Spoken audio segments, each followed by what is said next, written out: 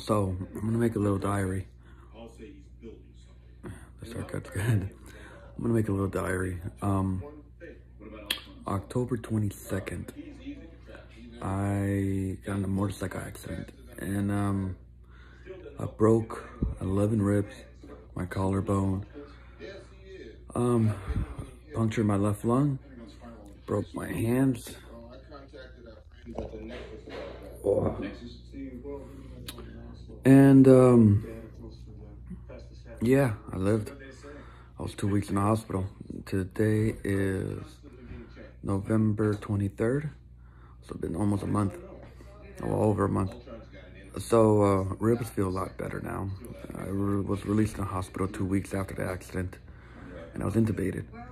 I had a lot of painkillers and 2 epidurals on my back, lower back, and then they moved it to the center of my back. I'm gonna make a diary because I was looking online and seeing the people that recover from stuff like this, and it just wasn't consistent.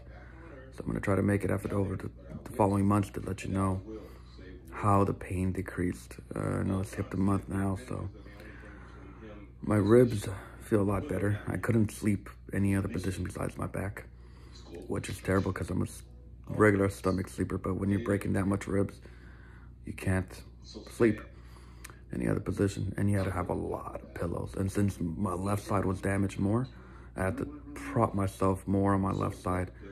And since my collarbone's broken, my shoulder, my left shoulder, this one right here, hurt really bad because the muscles are just trying to, hold it together. So I couldn't really move my left arm. Now that I can move it, but the muscles are really tight. I don't take that much painkillers no more. I'm trying to just stay with Tylenol, since as much painkillers I've taken, it's just not good for your body. It didn't make me feel good. So now I just have sore muscles because the muscles around the ribs are just really, really, really sore. So I have my right hand, my right wrist. I have pins and screws on my wrist because all the little bones broke. So that's gonna live with me for a while until they take it off in January.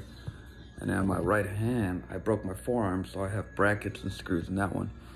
And that one, they told me I'm gonna live with that one indefinitely unless it bothers me. Which, it bothers me that I have metal in my body. So, but what can I say? I'm alive. I have some nerve damage on these 3 fingers on my wrist. This one, and this one. I can move them, I can't close them. And they're supposedly get feeling later since I have a little bit of feeling into them. Well, I'm gonna just make a video every week just to put out how well I'm doing and see if anyone helps anyone out. I'll try to do as long as I can so people could see if they go through something I went through, that at least they know what you can do. What makes this difficult is I'm very active. I mean, I was doing boxing classes before I got in an accident. I would run a lot, run 3-4 miles every other day. And every day I would just go find to do something, so my hands were always in use. Like lifting weights, gonna go to the park, stuff like that. So I'm more concerned of getting the feeling back in my hands. Doctors are telling me that it'll take a full year before I can actually get back to normal, which sucks. So I'm gonna try to experiment with certain things. I'm not gonna do boxing class or do high intensity hits no more. Try different things.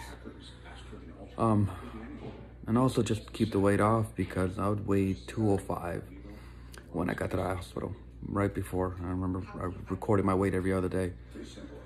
And then when I got out the hospital, I weighed 175, and I still do weigh 175. And since I can't really walk too much, go out too much or exercise, my exercise is literally just walking around the park for a little bit and then come back home.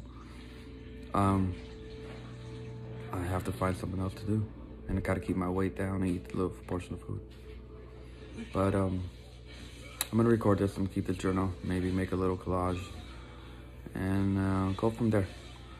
If you're interested, look at the video. I'm gonna just try to keep people know. Thank you.